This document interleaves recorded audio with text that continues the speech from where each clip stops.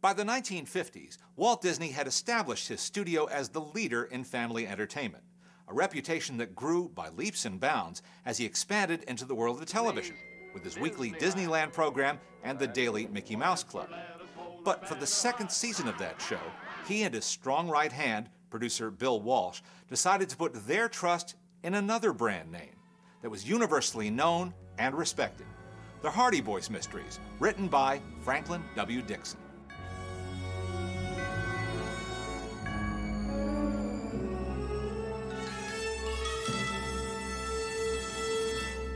The Hardy Boys serial came about when they were looking for a set of titles for the second year of the Mickey Mouse Club, but they wanted something with some adventure to it, some excitement, and the Hardy Boys was just what they were looking for. It had been a very, very popular series of books going on for almost 30 years. The series' popularity was tied to its main characters, Frank and Joe Hardy.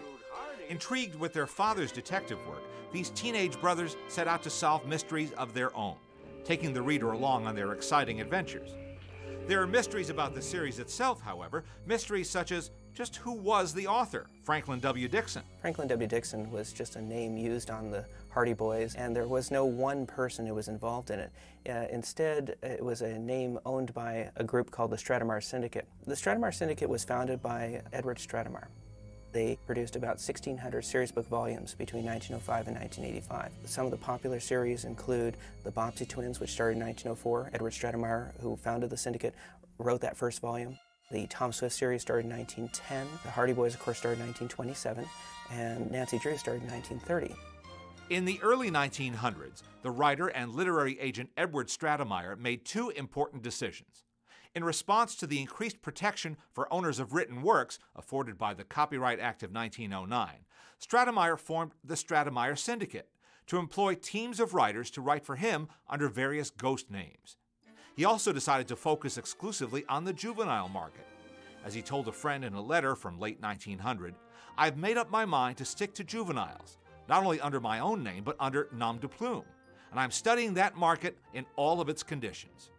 The response was encouraging. With a team of talented ghostwriters and outlined story formats, the Stratemeyer Syndicate began to provide young Americans with a string of successful books in series form, including The Hardy Boys in the 1920s. There were different ghostwriters that created them, the Franklin W. Dixon name being just the pen name. And there's a big argument where the Leslie McFarlane ones, I think, generally accepted as the better ones. He had been hired by Edward Stratemeyer in 1916. He literally answered an ad.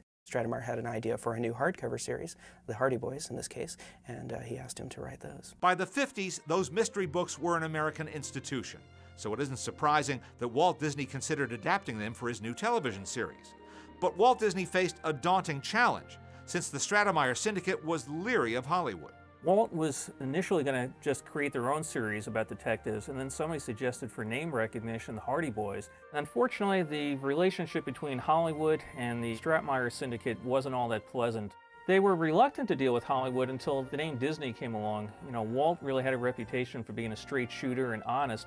He also shared a lot in terms of his moral background and his upbringing that was common to Edward Stratemeyer, who had founded the syndicate. Oh, no, lad. There's nobody dead. It's just legal words, that's all.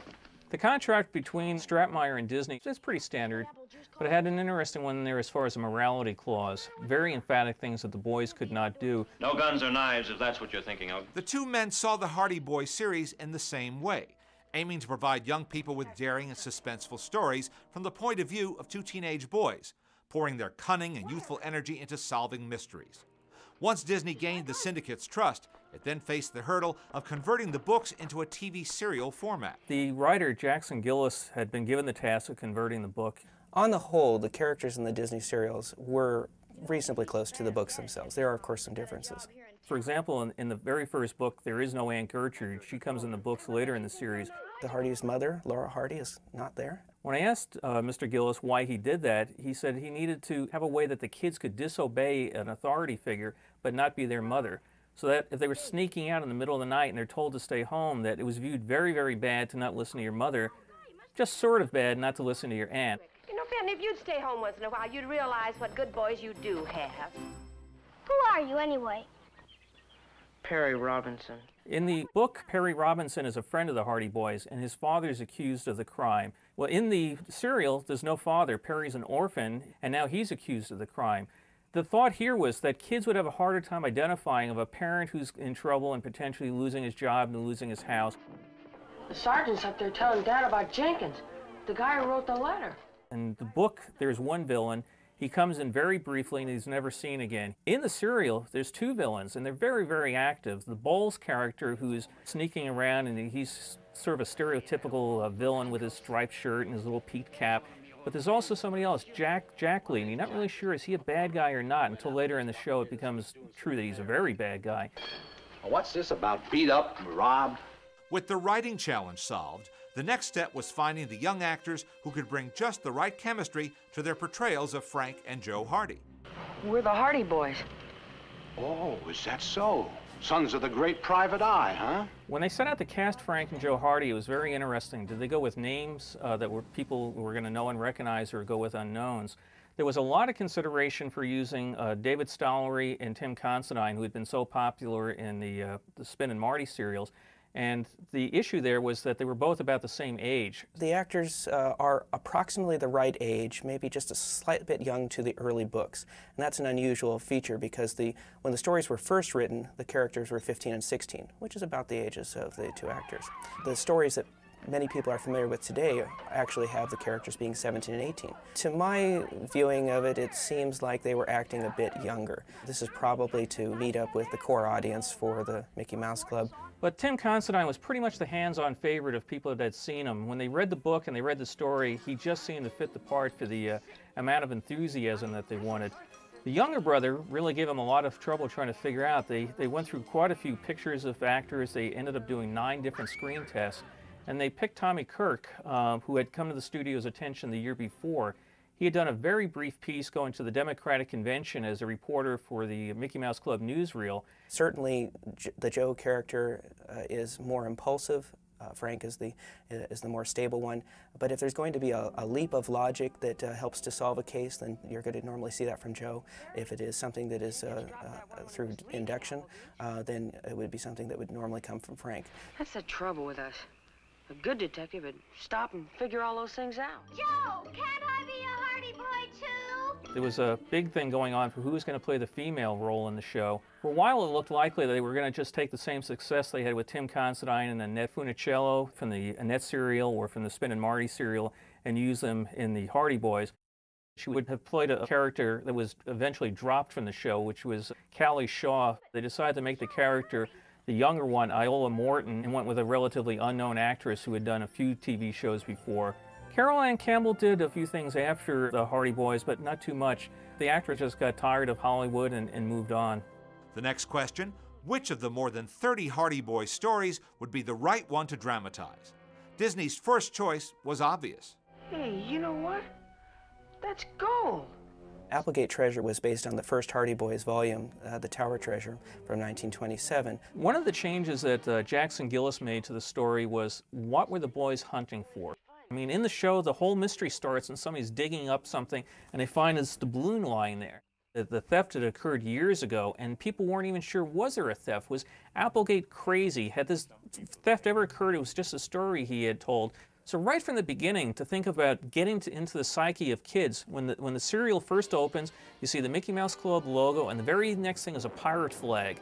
And you see buccaneers running up and down pirate ships, and swords, and explosions, and a big thing with a great song by Thurl Ravenscroft singing about gold doubloons and pieces of 8. So now the gold and pieces of 8 all belong to Applegate. The chest is here, but wait.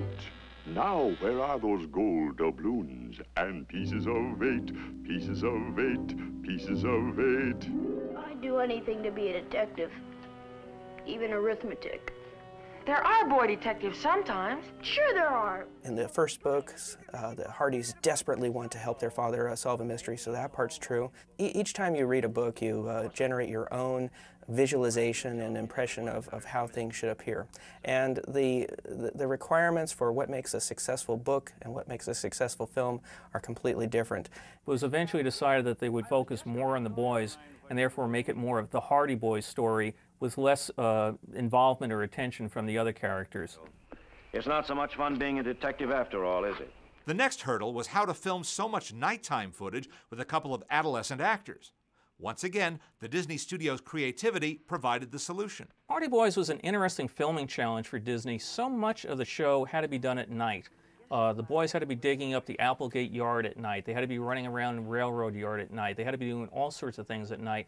And that produced all sorts of troubles and efforts for them. So Disney made the decision that they were going to film the majority of the show indoors. And they built almost everything you see on the Hardy Boys is actually shot on Disney's Stage 2 right in the middle of Burbank.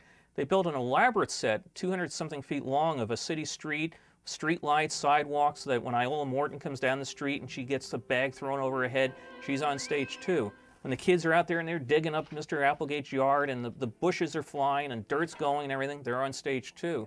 When they're going through the railroad yard and they're trying to find the treasure and Jack Lee's ready to push them in front of the train, all on Stage 2. It was very well done. They couldn't take a full-size train and just rip it through there. So they did it with sound effects, they did it with the flashing of lights to simulate trains and the lights of windows going by. There was a lot of danger, to the point that the very first episode scene, the introduction, Tim Considine warns the viewers, hey, some of the stuff you're going to see is scary, but it's just a story, it's just make-believe.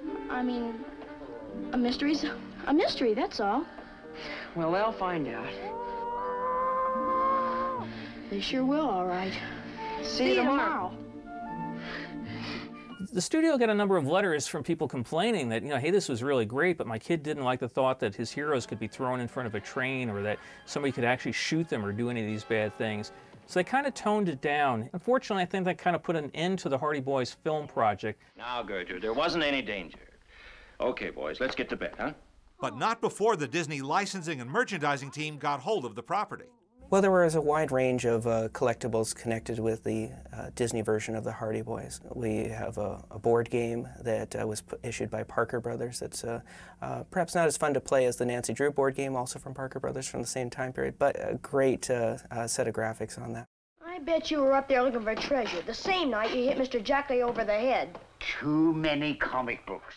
Back in the 50s, Disney was one of the most prolific generators of comic books. The Hardy Boys certainly fell into something that Disney saw some marketing potential for.